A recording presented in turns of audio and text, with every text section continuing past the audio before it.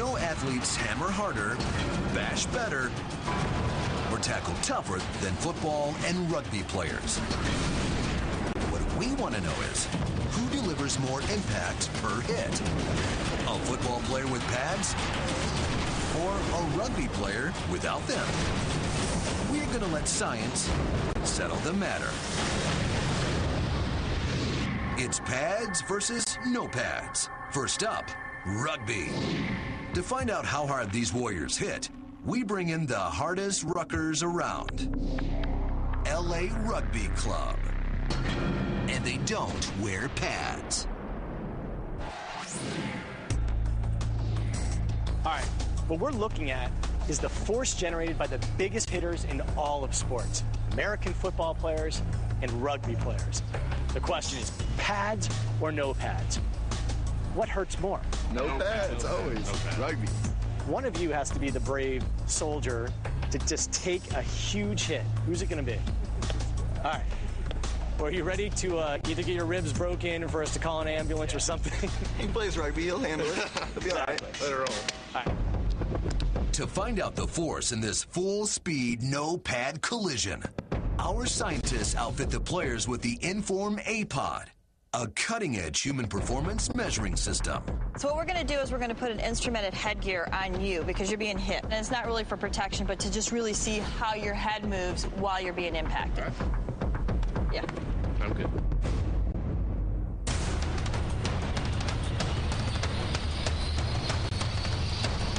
I'm going to kick your ass.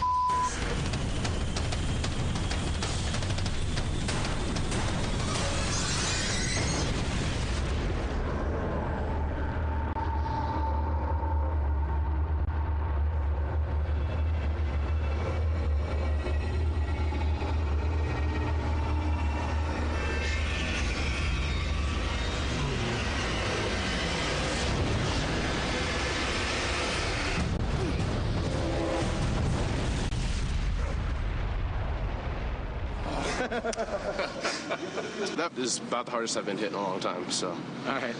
So that's going to give us a good reading as to how hard you guys actually hit. Yeah, like that gave me an instant stomachache.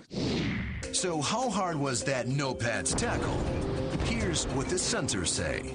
Chris hit him with nearly 1,600 pounds of force, and Ellery took literally all of that. 1,600 pounds of force.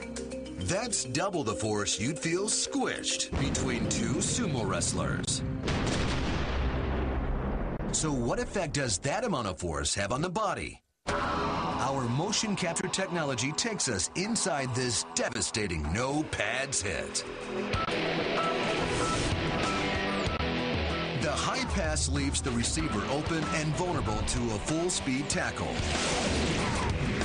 And since neither the defender nor the ball carrier wear pads, nothing dissipates the force of the collision. Upon impact, Ellery feels every one of the 1,600 pounds of force he absorbs. And when the tackler and ball carrier hit the ground, all that impact concentrates on one rib, easily enough force to break it. It's no wonder why ruggers call that a hospital pass, and why they think they tackle tougher than padded-up football players.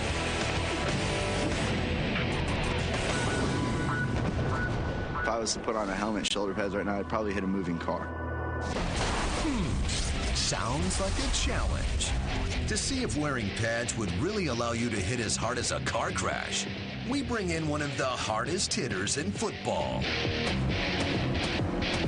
Cornerback Quentin Jammer.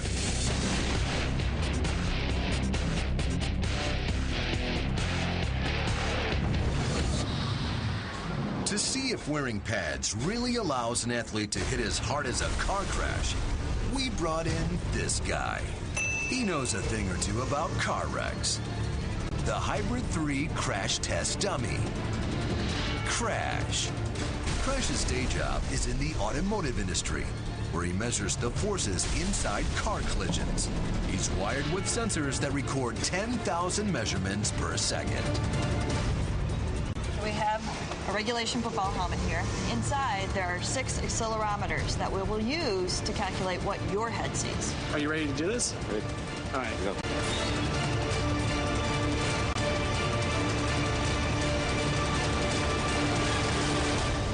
Come on. Here we go. All right.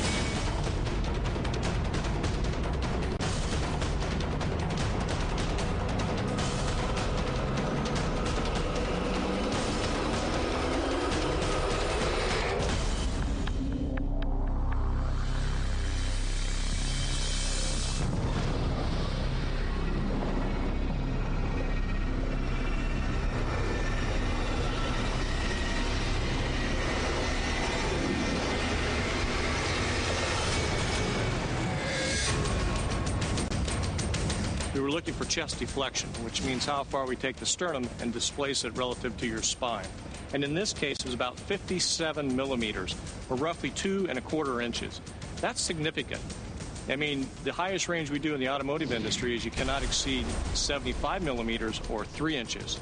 So from one impact from a football player, he generated almost 2/3 of the value that we limited in a car crash. So this guy, if I put him in a car, put a seatbelt, 35 mile an hour into a wall, I'd get those kind of numbers. You had your adrenaline pumping, you wanted to make a statement, and with the data, that's a statement. I'm a 35-mile-per-hour car crash waiting to happen.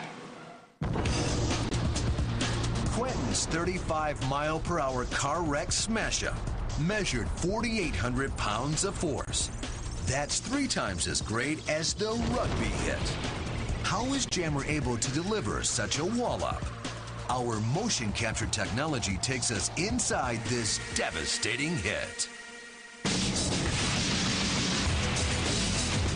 Fully padded, Jammer wears both physical and psychological armor, fearlessly hurtling his 204-pound body at 14 miles an hour. Quentin smashes full tilt into his opponent.